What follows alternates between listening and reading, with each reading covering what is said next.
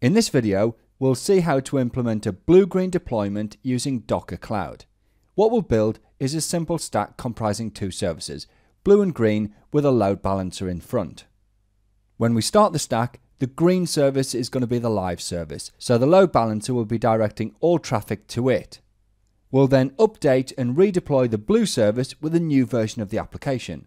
Once that's in place and ready, we'll flip the load balancer to point to the blue service.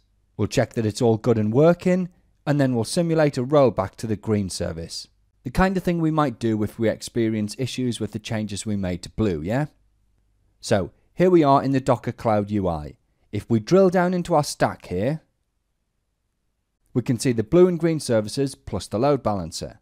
And if we look closely here at the image column, we can see that both services are running off of the same tagged image, so both version 1.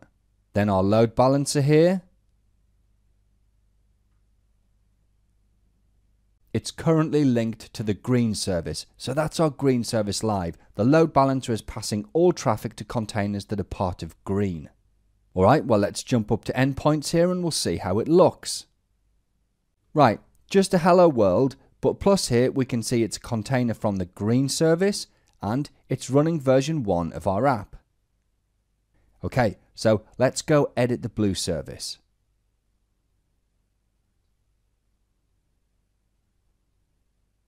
And all we'll do is move it forward one version to version 2. Alright, that's all we need, so we can save.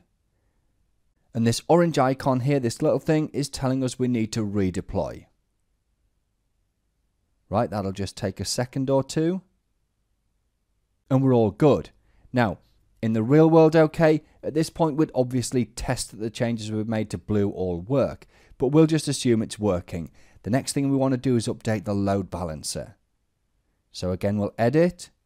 We'll skip to environment variables. And what we'll do is we'll add a new service link here to WebBlue.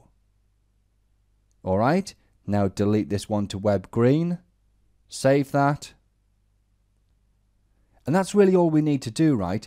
That's our blue service updated and redeployed, and the load balancer reconfigured to send traffic to it. So if we jump back here, refresh that, and there we are, WebBlue and version 2 of the application.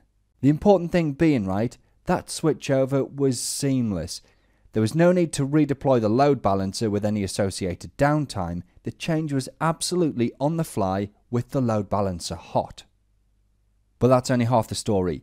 Let's assume, right, we experience issues with this new version. Well, not a major problem. We've still got the previous version sitting around in the WebGreen service. So rolling back is as simple as going back into the load balancer,